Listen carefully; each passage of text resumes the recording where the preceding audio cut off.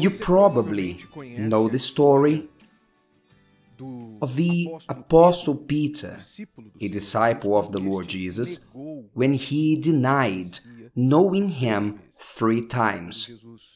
When Jesus was arrested, Peter was there watching what the guards and the religious ones were doing to Jesus, mixed in the crowd. Then when someone recognized him, he would say, "No, I don't know this man. No, I don't know him. I have nothing to do with him." 3 times he denied the Lord Jesus. Many know this story, but perhaps not from the point of view that you will know now. The text says that before the Lord Jesus was arrested, and Peter denying that he knew him for 3 times, Jesus had this conversation with Peter saying the following: "Simon, Simon, indeed Satan has asked for you that he may sift you as wheat." Satan has asked for you that he may sift you as wheat. You see that the devil had a particular interest in Peter, a special one. He wanted to sift him.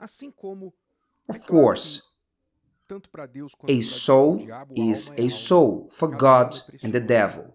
Each soul is precious, but some souls represent many souls. And Peter indeed represented many souls because he was one of the main disciples.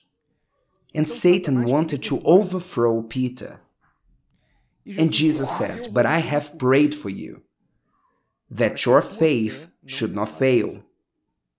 And when you have returned to me, strengthen your brethren." But he said to him, "Lord, I am ready to go with you both to prison and to death."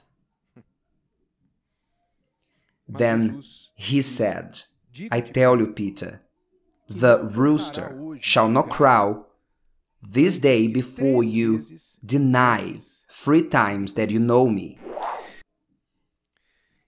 So what happened when Peter denied that knew Jesus for 3 times? And then the rooster crowed? In reality, Peter discovered who didn't know someone was not him who didn't know Jesus, but he did not know himself. Peter didn't know himself.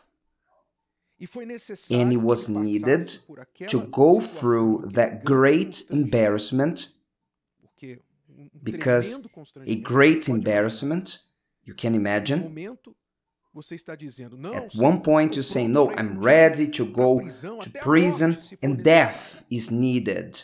And afterwards, you even denying that you know Jesus. You can imagine the reality shock that Peter had with himself, because he knew Jesus, that he knew, but who he didn't know was himself. He didn't know himself. He had a wrong, twisted idea about himself. He thought, spiritually speaking, per se, he was a Superman. He was ready for everything. But he failed right at the first test. And this is a great lesson for me, for you, for all. Because I have been seeing many behaving like Peter. Many who, in the heat of the moment, say beautiful words. "I love Jesus. Jesus is everything for me. I will never abandon Jesus. I want to serve Jesus to death. I will never look back. I will never backslide, turn neither to the left nor to the right." People say in the heat of the moment what they would like to be true, what they would like to do if they were in that position.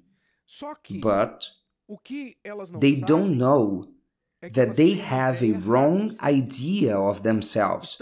They are relying on their own understanding.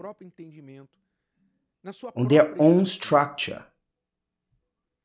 And the Word of God warns us there in Proverbs about this. It says, Proverbs 3:5, trust in the Lord with all your heart and lean not on your own understanding. In other words, do not rely on, do not lean your feet on your own understanding. In all your ways acknowledge Him, and He shall direct your paths.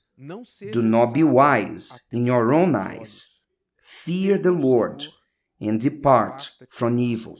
Which means, the warning is clear.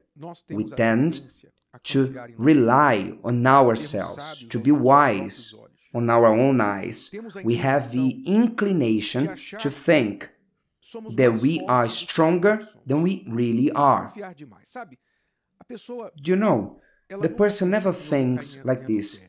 I will fall in adultery. The adulterer, when she got married, they never thought, one day I will betray my wife, my husband.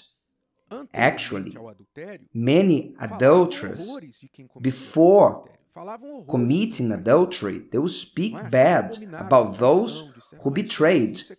They would say, this is not an excuse. They said that until one day they found themselves in bed with another person. They thought they had a structure they didn't have. They were deceived by their own heart, deceived by their own understanding. That's why the text says, trust in the Lord with all your heart. Not to trust in you with all your heart. It's in the Lord. Because you lean on what you know, you lean on what you feel, and sometimes this self-confidence becomes excessive, which was the case of Peter. Because out of the 12 disciples, Peter was the one who stood out the most. There's no doubt, out of the 12, he was the one who stood out the most in regards to courage, boldness. He was the one who said, if it's you, Lord, who's on the water, so tell me to walk through the sea, through the waters, and to meet you. And he left the boat, and he gave a few steps on the water. He was audacious. He was the one who drew the sword when they came to arrest Jesus, and he cut off the ear of the soldier. Some way, somehow, even though Peter denied that he knew Jesus, he was the only one who was in the midst of the people. The others had run away. Am I right? He was there in the midst of the people. But he had an excessive trust in himself. He trusted himself excessively.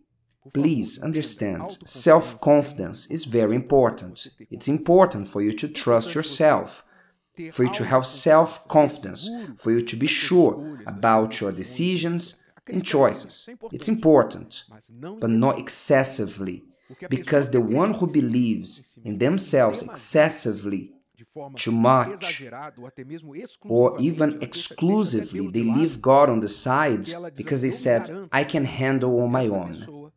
This person is an ideal candidate to be in this Peter's position of complete embarrassment and a reality shock when life hits them under the belt, showing them you are not all that you think you are.